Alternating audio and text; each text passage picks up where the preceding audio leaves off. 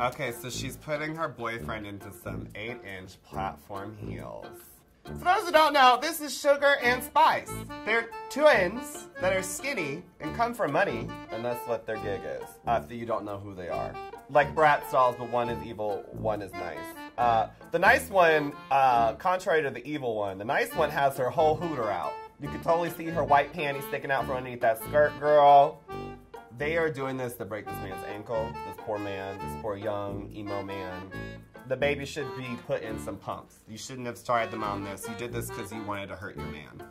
If you want to wear shoes like this, careful, you might be good in the house, but you know you're going to be smoking and drinking and doing some other extracurricular activities, and that's going to f your ability of motion. So you're going to f up your throughout the night. So if you're doing that, just maybe go a little bit less until you feel more confident to go out like a gazelle and own the night.